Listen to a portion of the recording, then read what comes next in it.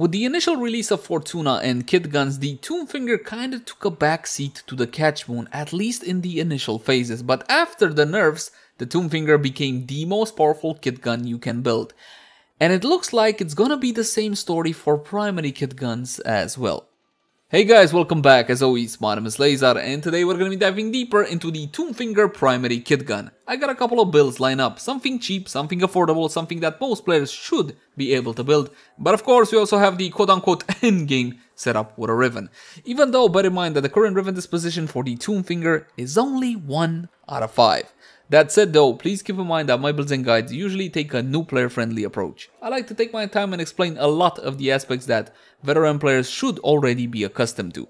So in case you're a vet and you already know most of this stuff, please bear with me. And with that out of the way, let's jump into the Tombfinger. Let's begin by checking out how the weapon handles without any mods equipped. And for that, just a couple of free shots. The Tombfinger Primary is a powerhouse which can be fired in two very different ways. First off, you got your quick shot, my friends. Now this one is a projectile based attack, so leading your targets is definitely a thing. Upon contact, these projectiles will be detonating in a 1.7 meter radius, so it does deal 2 sources of damage and therefore 2 sources of a potential proc. First off, you got the projectile physically hitting the target, and second of all, you do have that small explosion, 1.7 meter range again. Now that is the quick shot mode, but you can also fully charge these shots like so to get a much bigger and more potent explosion. 6.2 meters range on this one. Of course you can aim for the feet if you so desire, but keep in mind you still have those 2 sources of damage. The projectile making contact with a target does deal a significant amount of damage. So if you can make contact, make contact. That said, there's one issue with these charge shots. Actually, a couple of issues. Let's start with the first one, the charge time. Depending on how you mod it and build the actual kit gun, it can get to pretty high amounts. This is 1.4 seconds, and honestly, unmodded or untouched by any attack speed increases, it's pretty annoying from mission to mission. Yes, it does deal a whole lot of damage, but still, it's a little bit clunky, and you know what happens with clunky weapons. You end up not using them most of the time. Another thing that is a problem, you cannot hold the charge in. Like you would with a Lanka, for example. When you go Eidolon hunting, you can hold the charge in until you're good and ready. Not so with this one. So because of all these aspects, I want to talk a bit more on how you should build the Tombfinger Primary. But for that, we're going to have to visit Radzud. So let's build a kit gun, shall we? We're going to start off with the Tombfinger, of course, and then we're going to go to the grip. Here's where the plot thickens. Normally, most people go for Tremor, right? And the loader, when it comes to the loader, honestly, it's your kettle of fish, it's your business. I recommend to either Splat or Killstream. You see the difference between these two? You don't? Well, let me show you preview gilded then if you can't see the difference. Let's change it from Splat to Killstream. It's a very small difference on that one. Basically, you get a smaller magazine but a faster reload. That's it. Okay, that's the difference between Killstream and Splat. I recommend Splat, but it doesn't matter if you go for Killstream. This one is basically preference based. What is more important, however, is the grip. I want you to take a look at the Brash grip right now. Take a look at the charge time. Instead of that massive 1.4, you get half a second. Basically, you can get 2 shots off and still have a 0.4 buffer. Theoretically, again, we are talking paper DPS right now. That's still 1.4 seconds. That is, and it's gone. That's it. Alright, no human will react that fast. Let's be honest here. Well, unless you're... Anyway, that's not important. Fire rate is also a whole lot better. So essentially, with the Brash grip, you're getting a much better charge time and you're also going to be getting fire rate. And you're going to say something like, hey, listen, man, I don't care because I can put something like Vial Acceleration or Speed Trigger. I don't need the faster charge rate. Yes, you can, but in using that mod on your weapon, you are making a compromise. You can put something else instead of Vial Acceleration if you don't need it. So the question is, which becomes better? Because honestly, these are the 2 best grips for this weapon. Take a look at this. What is the damage sacrifice that you gotta make? As you can see, when it comes to charge shots, it's a whole lot better to go for the Brash, 100%. But if you're talking about quick shots, then the superior choice would still be Tremor. Of course, this is still paper DPS, it's spreadsheet DPS, so in order to actually fully understand and test which one of these was actually better or which one of these should I recommend to you guys, I did the following. Well, allow me to introduce you to the Obrama brothers, okay? They're the fantastic people, you should definitely meet them. You got Breck and Brooke Obrama. Now, Brooke Obrama over here has the Brash grip and Brack has the Tremor. Off to the Simulacrum. Again. So essentially what we're gonna be doing next is fully kit out both of these weapons. We got 5 4 in each, we got the Plexilla slot, we essentially got everything, and then you can draw a conclusion. Which one do you want to play with? I have a favorite, I'll keep it at the end for you guys. It's not necessarily a better from a, I don't know, mathematical point of view, it's simply the one I enjoy playing with more. But before we get into that, mod capacity 60 out of 60, and if yours has 30 out of 30, jump into actions and install the Auto King Catalyst, doubling your mod capacity. You can grind this one from Nightwave, you can get a blueprint from the Daily Sortie, you can also pay 20 plat to have one installed. For the weapon build, I'm gonna be recommending you guys about 3-4 mods should do it. Mine have 5 because Rivens and stuff and Puff. When it comes to Arcanes, honestly, use whatever you want on these guys. Pack Seeker will provide a little bit more DPS, but honestly, I would go with Pax Charge and just forget about ammo. I did not have ammo issues with any of these, so I guess you can go with Seeker. Critical chance 38% with a critical multiplier of 2.3x. This is guaranteed by our loader. Okay, keep in mind that Splat and Killstream will give you the same critical chance and critical multiplier. It's just the reload time and the actual magazine size differs for those loaders. Fire rate of 2.13 with a magazine of 23. Again, keep in mind this is the one with the Tremor grip. Multi-shot of 1, noise alarming. Rev disposition of 1. Yeah. What can I tell you guys, it's sad, and I don't recommend Revens for Dispo 1 weapons, but we do have a pretty good Reven for this one. Status chance of 16%. Now, normally you would say this is a little bit low, but keep in mind you got 2 sources every time you fire, right? The projectile making contact with the target and the actual explosion. Whether that be quick shot or whether that be fully charged shot. Now, let's check out a standard build. And we got a whole lot of damage acceleration, multi-shot with split chamber, critical chance, critical damage combo between point strike, vital sense, and of course hunter munitions, and the vital combo had to be here. I'm sorry my friends, this is the meta. You want to go corrosive? Then you're a man after my own heart. But right now, this is simply more powerful. It's math, you can't beat it. This is your option slot. Now, in the case of Brackobrama that is using the Tremor grip, you gotta go for at least 1 fire rate mod from my point of view because it's simply too slow otherwise. So essentially, I went with Vile Acceleration. You can also go with Speed Trigger. Now, if you go with Speed Trigger, your charge rate will become 0.68. If you go with Vile Acceleration, it's gonna become 0.54. It takes away 15% of the damage, Vile Acceleration. Honestly, from my point of view, it's not that big of a deal, but some people dislike it. I still think it's the best fire rate mod. I still think that getting 30% extra fire rate is worth the 15% damage it takes away from your Serration. For an Excellus mod slot, honestly, it doesn't really matter all that much. Terminal velocity MVP from my point of view because 60% projectile flight speed. You don't have any fall off here per se in the actual stats, but this one will help you get damage more consistent on your targets, especially when it comes to the actual projectile making contact with a target. You can also go with Stabilizer if you don't enjoy the recoil, and by all means, it does have a bit of a recoil on it, so there you go. This is the initial build we're going to be testing with the first one, okay? With the Tremor grip. Now, let's be honest here. What do you guys want to see is big damage. Yes, big damage, big explosions. And you got 5,120 on this one. If you were to go...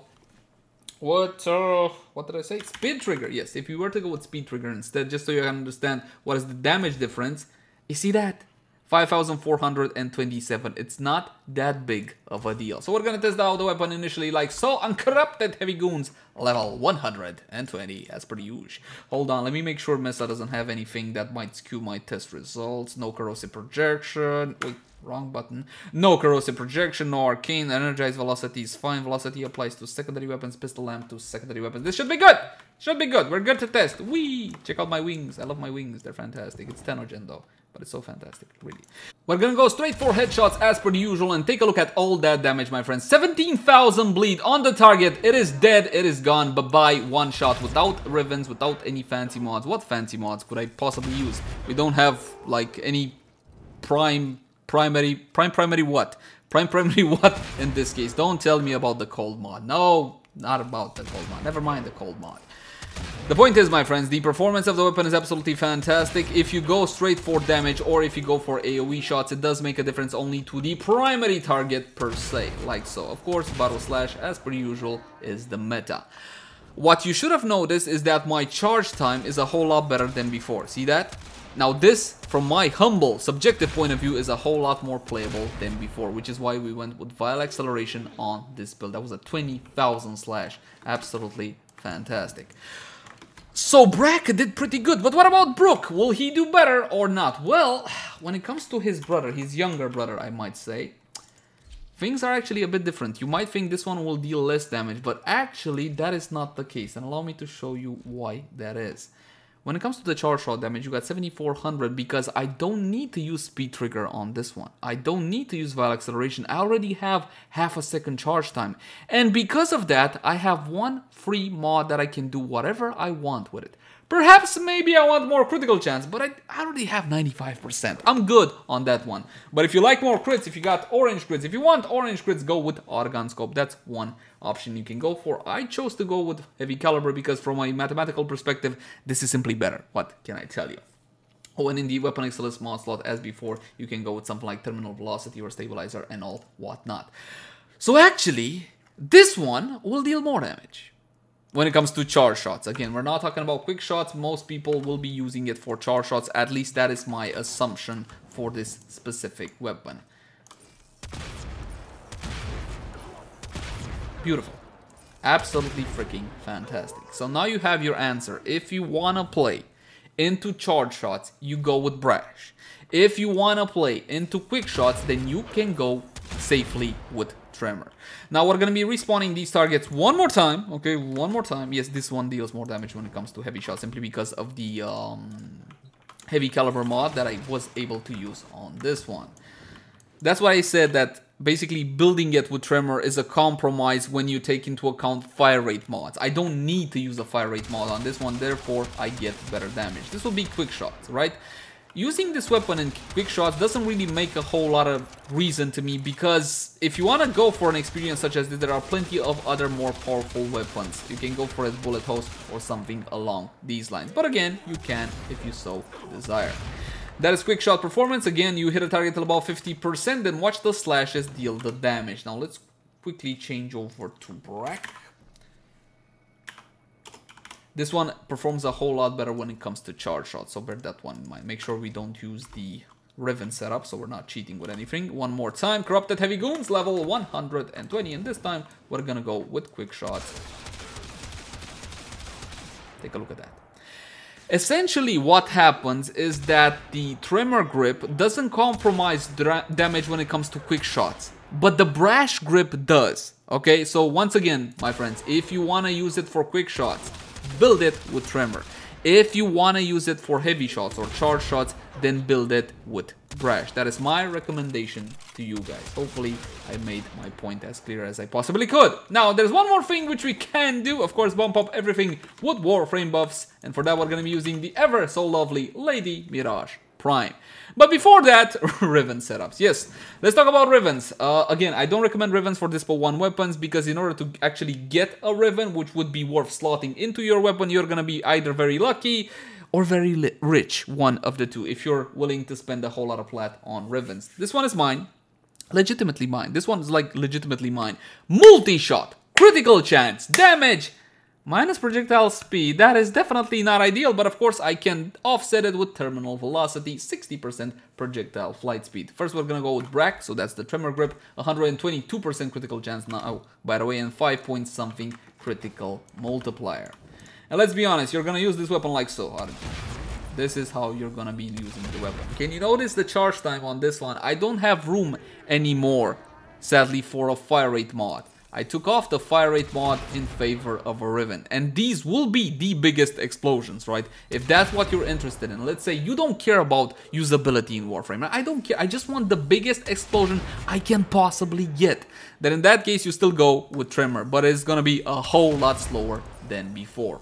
Again, this to me got really annoying while I was leveling the weapon. It was simply too slow, which is why we went for fire rate. And that's the Riven setup on this one. And now we're going to be changing to the brother Brook.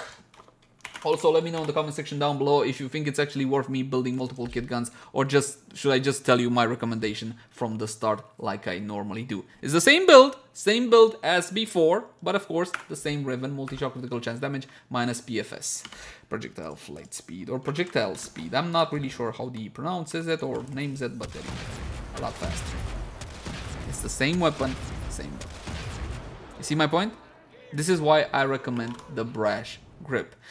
And now, finally, my friends, Lady Mirage Prime. Keep in mind that if you're gonna use this weapon with a Warframe such as Harrow, right, that provides fire rate, then you can go for a slower grip, like the Tremor. But in our case, Lady Mirage Prime. I just like saying that because she's amazing. She honestly is amazing. My favorite Warframe. Now, when it comes to buffs, you can go with Corrosive Projection against Grenier, but you can also use something like Rifle Lamp. If you're gonna go with Rifle Lamp, you can also use something like Coaction Drift to pump up the level. Let's go with Rifle Lamp this time, right? We haven't done it in a while, so there you go. When it comes to Arcanes, we can go with Arcane Rage R5 on Headshot, a 15% chance for a massive 180% damage to primary weapons for 24 seconds. Farm from the Third Eidolon down on Cetus. You know what's also farm from the Third Eidolon down on Cetus?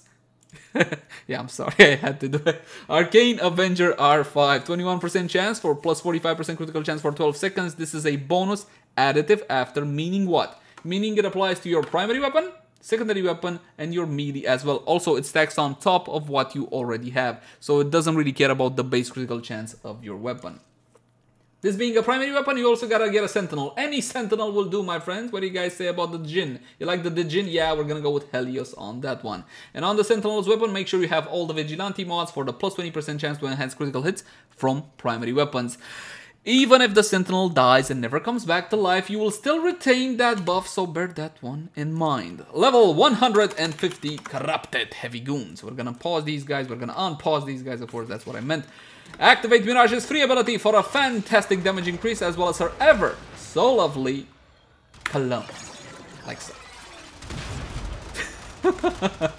This is absolutely beautiful, man. Absolutely freaking fantastic. Make sure you get a vantage point, okay, for the biggest wallop worth of damage that you can. That slash is gonna be worth over 20,000. Of course, the targets will be bleeding out.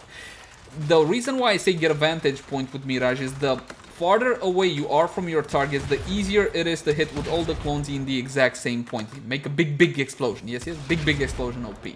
Of course, we're gonna change to the brother as well. I didn't waste all that time formatting two of them not to use both of them. So we're gonna go with, oh, this was Brook, we're gonna go with Brack. Of course, it defaults to Riven setups, just so you know, as soon as you change your weapons. And terminal velocity actually makes a difference, honestly, when it comes to the usability of the weapon, so do try to get that one on your build. It might require one more format depending on your Riven, or if you have a Riven per se. As always, my name has been Leyzar. Thank you guys so much for watching. Like, favorite, share, and subscribe if you enjoy the content. If you got any sorts of feedback for me, oh my god, that's perfect. Make sure to leave it in the comment section down below. But in all honesty, my friends, I can't exactly promise you that it'll be done by next time, or even within a week, because sometimes these things take a while to make. But what I can promise you is that I will be reading through each and every comment. You can also find me on Twitch, Facebook, Twitter, all the usual places. But until next time, my friends, bye-bye.